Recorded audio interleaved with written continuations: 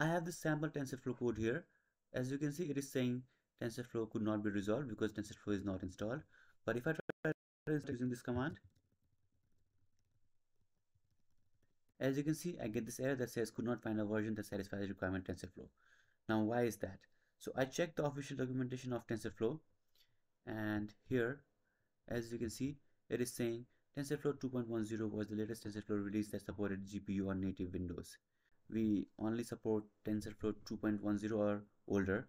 So what we can do is we can either install TensorFlow in WSL2, that is a topic for another video, but right now what you can do is you can do TensorFlow and use an older version. Let's say we want to install 2.10 because this is the latest version that supported native Windows, right? So hit enter. Again, I'm getting this error. So what other thing you can do is you can update pip.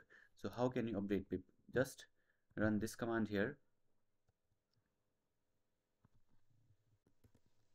So I have now updated pip. Now let's try to install TensorFlow again. And again, I'm getting this error, and this time what you can try to do is change your Python version. So I'm on 3.12, so I'll click on this, and I have another version 3.9 also installed, and let's select this here, and now Python 3.9 is selected. And now let's try to install TensorFlow again, and let's remove the version, hit enter, and again we are getting this issue. If none of these steps work for you, what you can try to do is you can try to create a virtual environment. So let's click on this Python version, and let's click on create a virtual environment, and click on venv, and choose a Python version. We will choose Python 3.9, and let's wait for the virtual environment creation to be finished. So as you can see here, this message is shown, the following virtual environment is selected, and now here also venv or .venv is shown. So let's close this terminal and let's open terminal again so that virtual environment is loaded.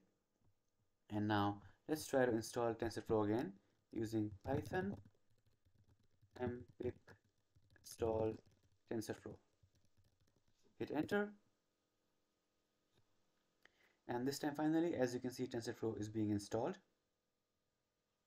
Now let's wait for this install to be finished, and then we will try to run, and let's see if everything works well. Now as you can see, we have successfully installed TensorFlow, and now if I try to run this, as you can see, it is successfully running, and predictions are printed here, and this is the line that is predicting the predictions. So yeah, this is how you can import TensorFlow. If you have any questions, let me know in the comments below.